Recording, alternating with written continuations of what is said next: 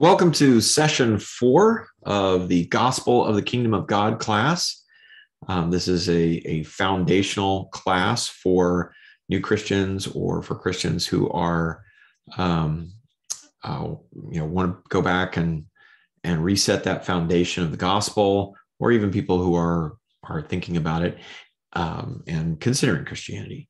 If you are coming into the middle of one of these sessions, be sure to go back and watch them in series. They build on each other. So if you kind of take them out of turn, they may not make as much sense. So you definitely want to watch them in sequence. So we'll have 3 segments tonight, but first let's do a quick recap.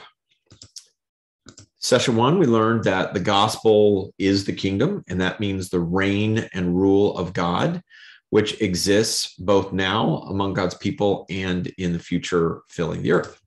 In session 2, we saw that Adam and Eve violated the commandment to not reject God's authority for their own. This was what was meant by the knowledge of good and evil, and that brought about death.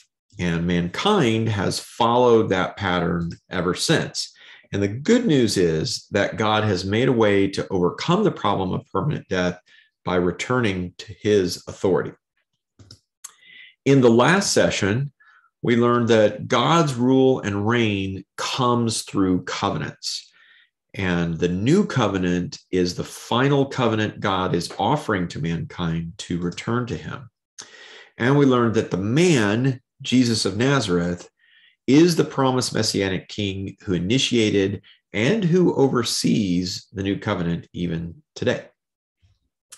So in this session, session 4, in part 1, we're going to talk about the terms in the sermon, that the terms are in the Sermon on the Mount. And we're going to see why. Why is it that I say that the terms of the new covenant are in the Sermon on the Mount? And then part 2, we'll take a look at the first portion of the Sermon on the Mount, which I call the commandments. And then the second part of the Sermon on the Mount we'll do in part 3 tonight, which is I call how to fulfill the commandments. And we'll over the next, we're just going to do an overview in this session. In the next 3 sessions after that, we're going to dig down in the Sermon on the Mount in detail. All right, so let's get into part 1. The terms are in the Sermon on the Mount. So we asked the question last time, so where are the terms? What are the terms and where are they of the new covenant? Because a covenant is a kind of relational contract and very important to know what the terms are. If you're going to sign up for a contract, you need to know that. You need to know what are these terms. So where are they? So the terms, I say that the terms are in the Sermon on the Mount. And for those of you who don't know, the Sermon on the Mount is a sermon of Jesus that's as recorded in Matthew chapters 5 through 7. And it's called the Sermon on the Mount because he's up on a mountain and he's delivering this sermon, so to speak. Most scholars are going to be in agreement that the Sermon on the Mount isn't intended to be sort of this historical, Jesus went up on this mountain and gave this particular sermon. But rather, these are the collection of things that Jesus was saying, and Matthew has formed them into a sermon for our benefit. So we can kind of get all in one package, these things that Jesus was saying. When you go into Luke, for instance, you'll see the Sermon on the Mount, but not all in one place. It's all over the place. And Luke says in his gospel that the purpose of his gospel was to set things in their chronological order. And so we can see that, if Matthew doesn't match up with Luke, Luke's telling us what the real chronology was, whereas Matthew has a different purpose in mind, and he's trying to show us the things that Jesus was saying in ways that we can take in whole parts. So I have 2 reasons why I say that the terms of the covenant are in the Sermon on the Mount. It's not that you can't find the terms in other places. You certainly can. And I won't say that 100% of everything is in the Sermon on the Mount. For example, Jesus gives us our great commandment in John 13:34, love one another as I have loved you. And that's not in the Sermon on the Mount. It's clearly taught and implied in the Sermon on the Mount, but it's not expressly stated like it is in John 13:34. So I'm not saying that it's 100%, but it's good enough to truly understand what the terms are and what you're committing to if you commit to this covenant. And so I say it for two reasons. The first reason is that we see in the record of Matthew that the sermon teaches those who would follow Jesus, right? So it's a sermon that's dedicated to those who make the decision, hey, you know what? I like what this guy is saying. I'm going to follow him. And we're going to see that in what was in right before the chapters on the Sermon on the Mount.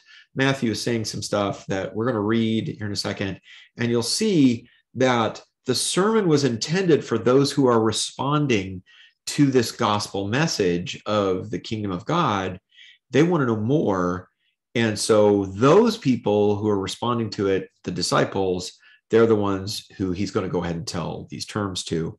And so that's kind of why, one reason why I say. So let's read this. Matthew chapter 4, verses 23 through Matthew chapter 5, verse 2.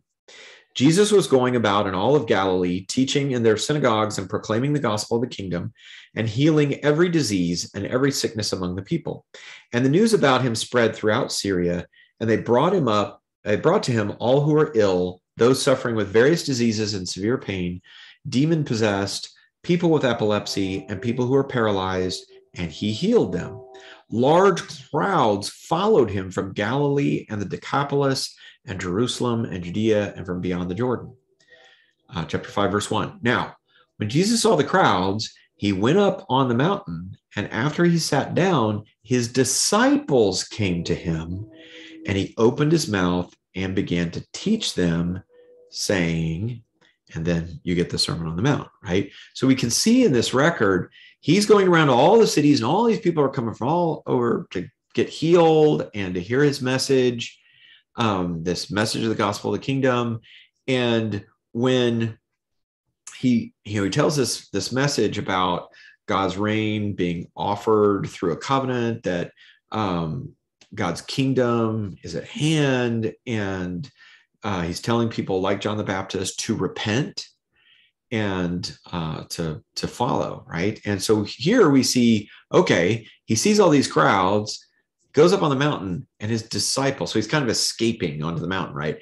And his disciples come to him, and he opens his mouth. So these are the disciples, right? And there were a lot of them at this time, really thousands as he began to gather them. Later, they would start to drop off because they didn't like the message that they heard and those requirements of the terms. They didn't like that, the sound of that, and a lot of them left. And so we can see in this transition from chapter 4 to chapter 5, okay, he's been preaching this. His disciples are going to come to him. Now he's going to tell them, okay, here's your expectation. Here's what is expected of you. The second reason that I say that the Sermon on the Mount is essentially the terms of the covenant is that it is structured like the old covenant in the old Mosaic covenant found in Exodus and in Deuteronomy. And that Mosaic covenant, it has a particular form, and that we're going to talk about that form here in a minute. And the Sermon on the Mount is matching largely that same form. Now there are differences between the two, but when we get through with this, you'll see what I'm talking about, that there's enough similarity to catch your attention if you're very familiar with that old covenant, like the Jews of the day were, where if this is something you've studied all your life, is this covenant in Exodus. Covenant gets modified in Deuteronomy. They're very, very familiar with it. And so here you get this Sermon on the Mount, and you can kind of see it's in the same format.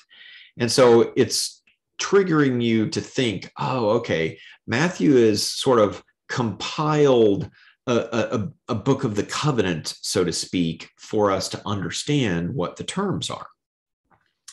So let's look first at the format of the Mosaic covenant. So the Mosaic covenant, or the Old Covenant, includes both the book of the covenant, which is in Exodus chapter 20 through 23, and the affirmation and modifications to the book of the covenant that are found in Deuteronomy chapter 5 through chapter 26. So what you want to understand is Moses, when he receives the covenant from God, God's going to make a covenant. God gives him the commands of the covenant, what were called the words of the covenant, and then a number of stipulations. We'll talk about the difference here in a minute. And then later, when they're about to enter into the promised land, Moses is going to reaffirm this covenant and the Ten Commandments. And he's going to make a whole lot of modifications to the covenant that God wants to make with the people before they enter into the promised land. And everybody, so God is wanting to make changes for a whole variety of reasons. And the people have to agree to that, which they do. So just like any contract, if you've got a contract with somebody and they want to make modifications to it, well, they need to come to you typically. And you both sign off on those modifications. So that's what's going on in Deuteronomy. The format and procedures of the covenant in Exodus and Deuteronomy match typical covenants from the 13th and 14th century BC. So if anybody ever tells you, well, now scholars know that the Mosaic covenant was written sometime after the 5th century BC. Well, the problem with that theory, and it's simply a theory, is that the covenants in the 5th century aren't anything like the covenants in the 13th and 14th century. They had very different formats and procedures and things like that. But we have covenants from outside the Bible, quite a few of them, from the Middle East in the 13th and 14th century. And it's from that period that we see the Bible's covenant matching up. So this tells us that, pretty likely this is how you can date it, and that matches the biblical narrative. The covenant is divided into two parts and then is followed by blessings and warnings. And this is true both for the book of the covenant in Exodus, and it's true for in Deuteronomy. And we'll talk about the two parts here in a second, but both are followed by blessings and warnings. In the book of the covenant in Exodus, you find that in chapter 24, and it's a little bit different than it is in Deuteronomy, and we'll talk about that as well. So part one, the commandments, this is in the book of the covenant in Exodus. The commandments are found in Exodus chapter 20, verses 1 through 17. They are then repeated and elaborated on in Deuteronomy chapter 5, 1 through 11:32. And there's some additions that are made to the actual core commandments. These are general commandments that are to be followed no matter the circumstance. So, for example, in Exodus, you're finding, commandments like thou shalt not murder, right? So there's not a circumstance in which it's okay to murder somebody, right? Or you shouldn't murder in this particular situation. Nope, it's just generally true. You should never murder, right? In Deuteronomy 6, for instance, we see the addition of the great commandment, as Jesus calls it. Hear, O Israel, the Lord our God is one. You shall love the Lord your God with all your heart, soul, mind, and strength, right? That great commandment is added to the covenant in Deuteronomy in that section. And that's a commandment that's not situational. It's just true all of the time. So these, again, are general commandments no matter what the circumstance. Part two is what I like to call the rulings. Now, your Bible is probably going to translate it. You're going to see it beginning at the very first of Exodus 21. And you're going to see that where your Bible may call it ordinances, or it may even use the word commandments, but the underlying word is different. In Exodus 20, it's the word for word, and sometimes it'll be translated commandments. Those 10 commandments are called commandments in other places, but they are at the beginning of this second part in chapter 21, it's actually the word for judgments. And I think rulings is a little bit better for us to understand today, because judgments can be in the sense of, like judging someone, judgmentalism and stuff like that. Whereas a ruling, we all understand a ruling is something a judge does, interpreting law, creating case law and stuff like that. They're adjudicating. And so Exodus 21, chapter 1 through the end of chapter 23 these are rulings, not these commandments that we just got. And then in Deuteronomy, we see that beginning in chapter 12, verse 1 through 26:19, we see the same thing. And what these are practical applications of the commandments in situational contexts in the society. And so it both in the original Book of the Covenant and then later in Deuteronomy, much expanded. What these are is, you want to think about, okay, you've got a commandment to honor the Sabbath, and that's a general commandment. But there's these rulings that are going to be about some of the things about that, right? And it's how do we apply the commandment found in the 10 Commandments to our various circumstances? And then the same thing happens in Deuteronomy. So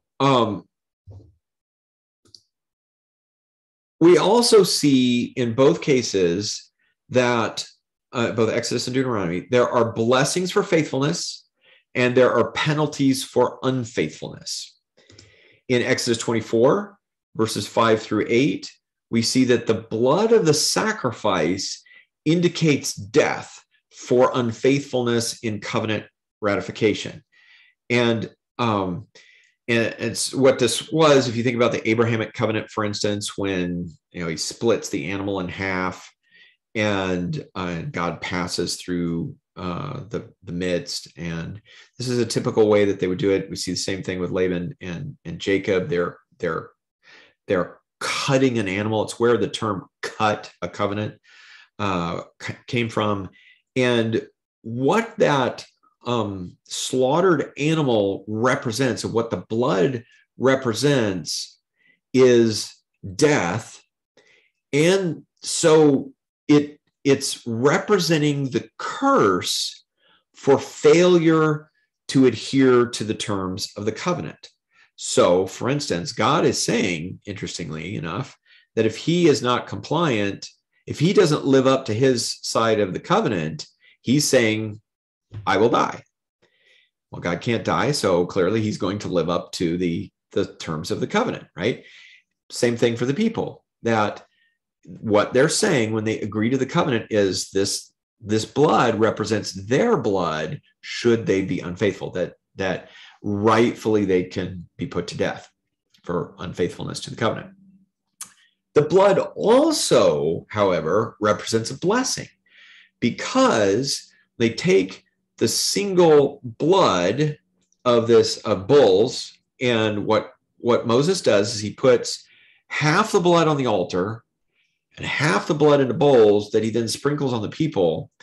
And that blood between those two, on God and on the people, the altar represents God, that it comes from the one sacrifice, right? And what it's doing is it's bringing them together in a familial union. So if you think about marriage ceremonies, we do some similar things in marriage ceremonies, lighting a candle, for instance, where both the man and the woman light the same candle, right? And usually what happens is they'll have like 3 candles, and they've got they've lit a candle each, and then they take the flame from that, and together they light a third candle, something along those lines.